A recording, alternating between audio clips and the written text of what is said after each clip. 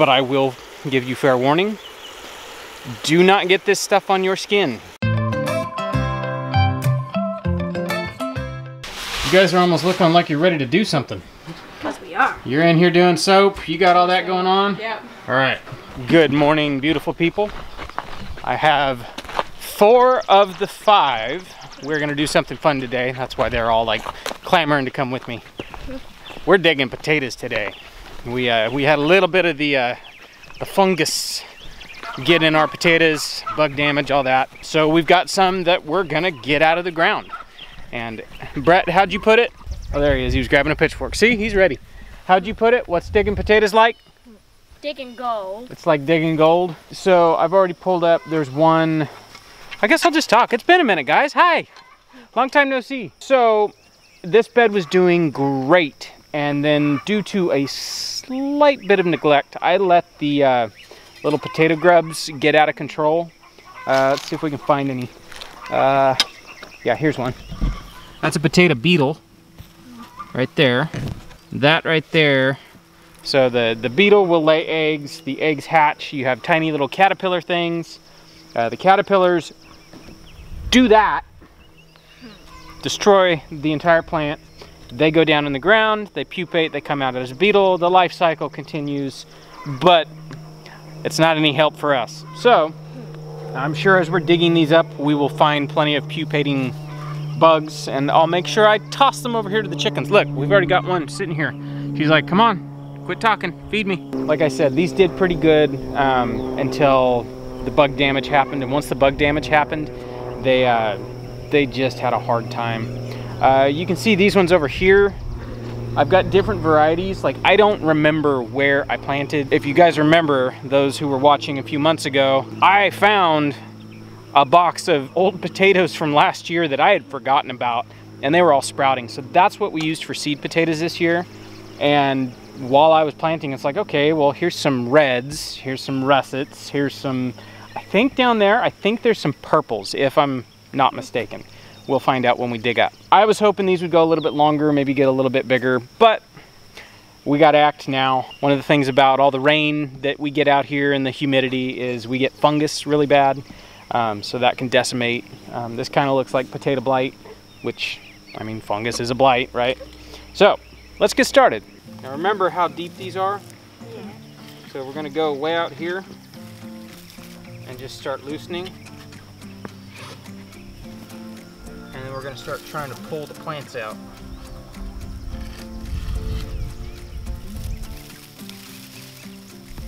See, that's not looking good. They're just going to fall off. There's one. All right, we'll see how we do.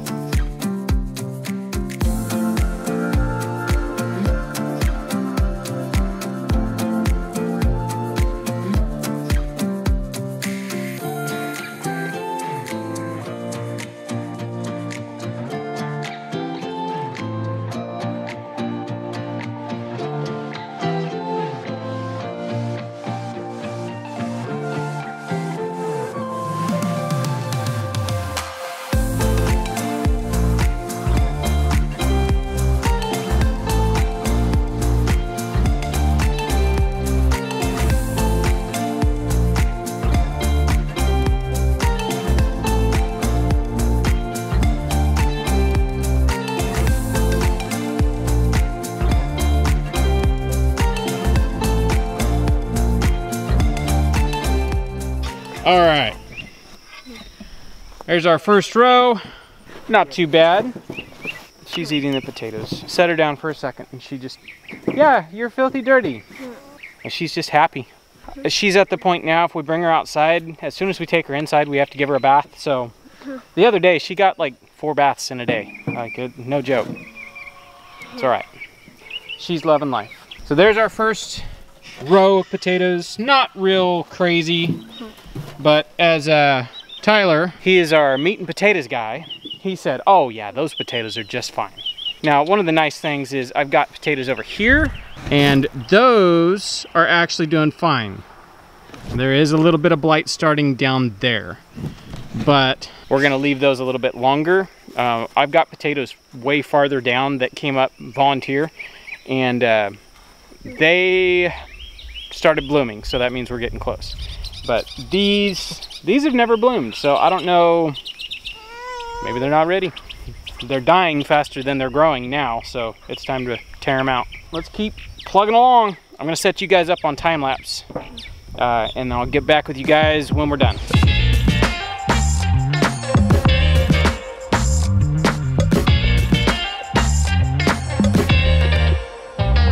All right, so these ones over here, those are russets, and oh, those are yellow potatoes, guys.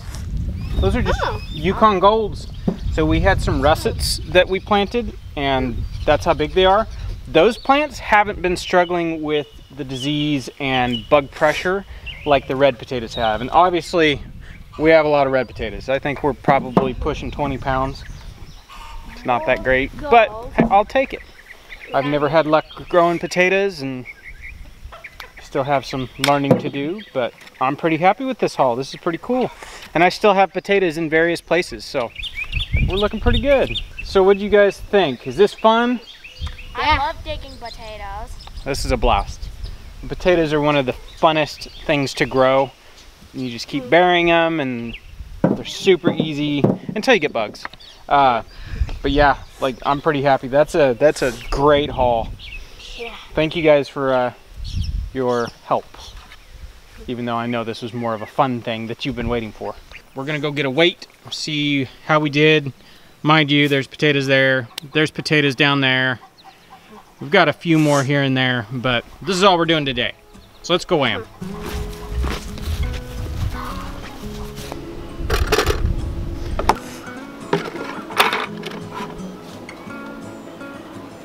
Okay, we're all zeroed out. Wow, up to 4 pounds.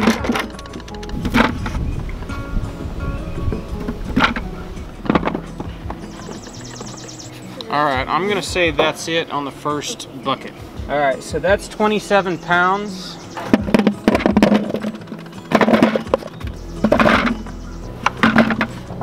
Call that 5.5.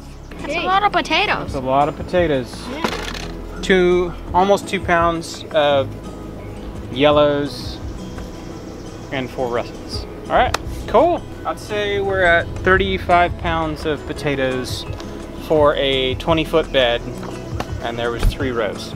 And there's still more out there. I still have a 12-foot bed of 2 rows. And then volunteers. And then volunteers that have come up. Sweet. Oh, sorry boys. Your closet has been commandeered. I haven't even finished our closet yet. But now it's gonna be potato storage. We're gonna eat through them pretty fast. I mean, 35 pounds of potatoes. We can eat 50 pounds in a month, no problem. So this is a couple meals. It's all good. It's just cool to have our own potatoes. All right, I'm gonna figure out how to stack the rest on here. I have another piece of hardware cloth and some bricks. Tiny house, you gotta do what you gotta do.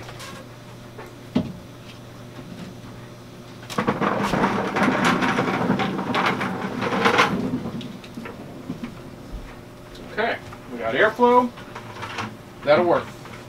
All right, that was fun. That was good. I'll get that bed rototilled, I think. I mean, we're at the end of June right now. I think I can plant cold weather stuff, get that going.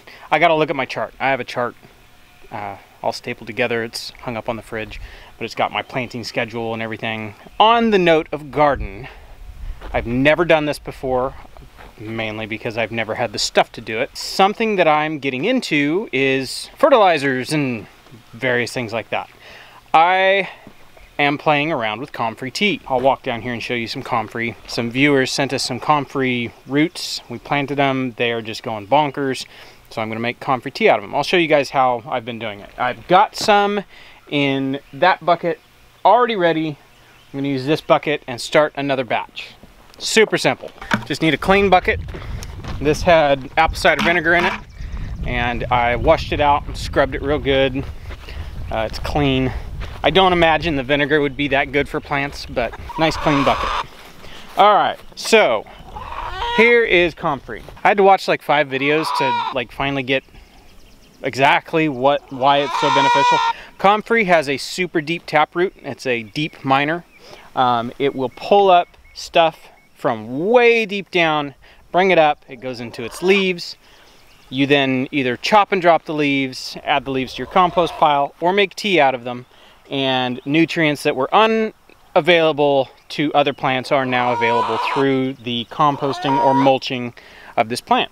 So I have already been making compost tea or comfrey tea out of this, and it's amazing. Everything that has gotten the tea just looks amazing. Like, it's perking up. One of the things that I add on a weekly to bi-weekly basis, depending on if I forget it, is I use fish fertilizer. It's basically fish poop and kelp. I apply that foliar, which means you spray it on the leaves, let it soak in. So when I do that, I just add some comfrey tea to my sprayer, and everything's loving it. So let me get a cut and I'll show you.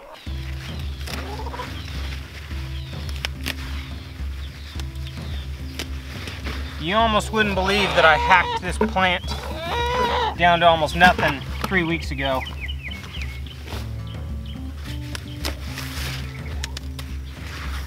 There you go, okra. You know you were in there.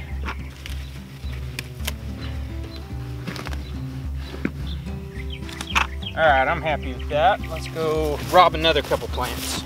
So I hacked these two about that much, probably 3 weeks ago. And not only have they recovered, they have gone above and beyond in their recovery. Apparently, robbing a few leaves doesn't hurt it at all. It seems like it's coming back with a vengeance. So I'll just keep making tea until fall comes and these things go dormant. I guess they don't go dormant, they die back, but then the roots come back the next year. So really, I just want this bucket crammed full. I'm not real concerned getting a certain amount. I just go full bucket and call it good.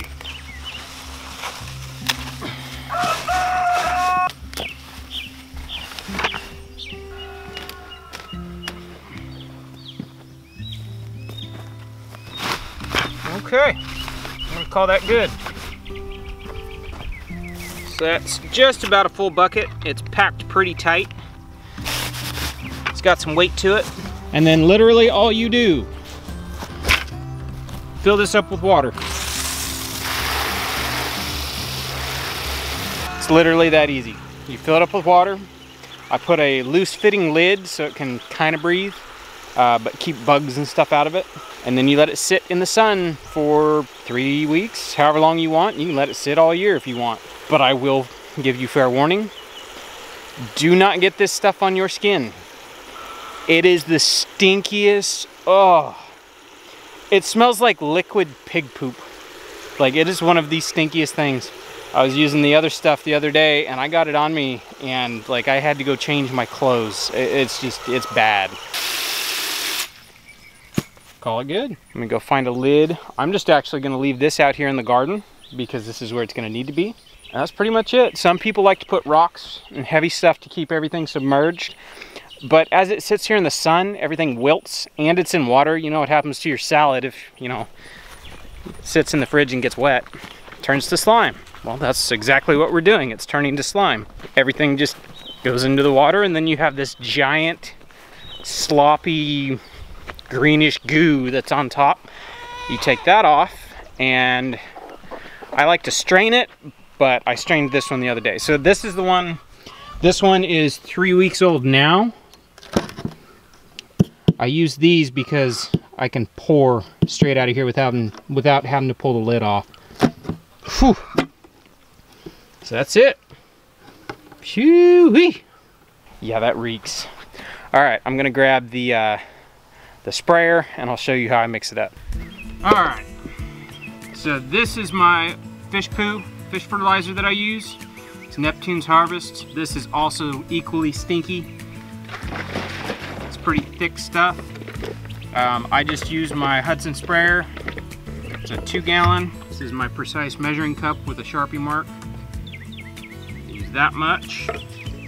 Then with this stuff, it's like a 10-to-1 ratio. Comfrey tea to your water. That comes out to like 24 ounces of this stuff to 2 gallons of water. I think that's what it works out to. So this is a 16-ounce jar, so 1.5 of these. It stinks. 1.5-ish. It's not exact here. So we'll fill this up with water. Honestly, the mixture of the two of these smells like hot garbage. Like a garbage can that's been in 110-degree weather out behind a restaurant or something. Like it really smells bad. All right, so what can you spray it on? Literally anything you want. Everything I've sprayed this stuff on is just love and life. I spray it on everything in the garden, especially the stuff that looks like it needs it. Basically, you just get your leaves wet and keep going. So the whole garden, I might use 2 of these. Like, it's really not a ton, and I've been doing this once a week, and it has just been working wonders. So we'll keep doing it.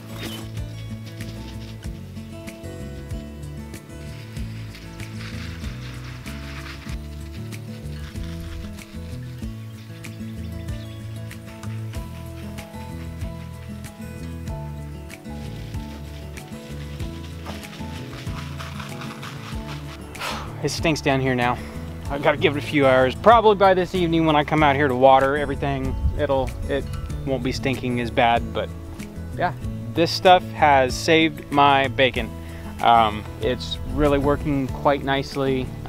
We'll leave a link for the fish fertilizer. We've had good luck with it. The way we are, you know, if it's something we use that we stand behind, whether or not we're affiliated with it, we will share, because it's always nice to know what other people are using and how they're doing stuff. So this is the stuff that's worked for us. The comfrey tea, I've been having good luck with. Thought we'd share, help somebody out. If it helps one person out, then it was worth sharing, right? Hi. Okay. You're editing. I'm gonna go outside and water everything. I got my beneficial nematodes in the mail, so I'll add it to this vlog since it's like, hey guys, here's some stuff that we're doing in the garden.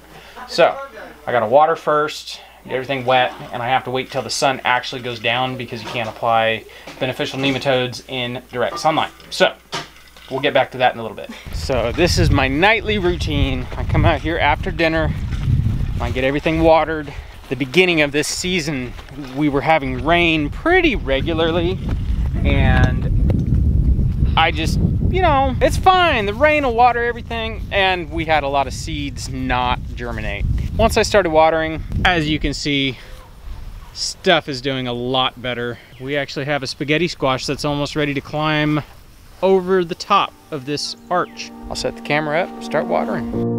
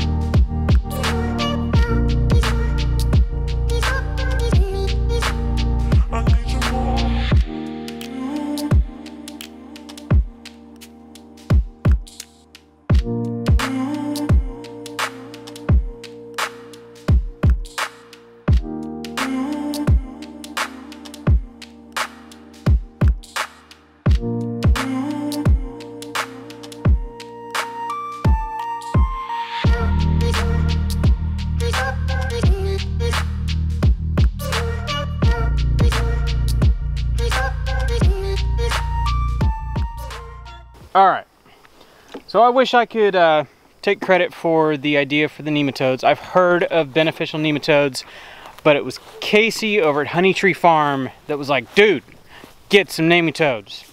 So basically, it's kind of like, I guess, I don't know, probiotics for your dirt. Nematodes are something that exists in soil. They're a beneficial microbe that will find and attack things like larvae, Japanese beetle larvae, fire ants. I mean, I could go down the list. I think it's on the package just came in. There's a huge list of pests that this stuff will fight. I bought way less than I needed. I didn't actually like read how much I needed. So this is enough for like 600 square feet. That's cute. So I'm gonna use it. Basically, you just mix the nematodes up. They're supposed to stay refrigerated. The package wasn't warm, but it also wasn't cold when it got here. So we'll see. But yeah, you water it all in. Make sure it's off the leaves and everything's in the soil. And then these little guys go to town and start killing all the little larvae and things that like to hatch out and eat our garden. So, Casey, good looking out. Battery's almost dead. Hopefully I can wrap this up. Thank you guys for watching. Hope you guys learned something. We'll leave links for the stuff I've used. And then the comfrey, you can find videos all over YouTube. You just type it in, you'll find something. So that's gonna do it for me for today. Catch you guys on the next one.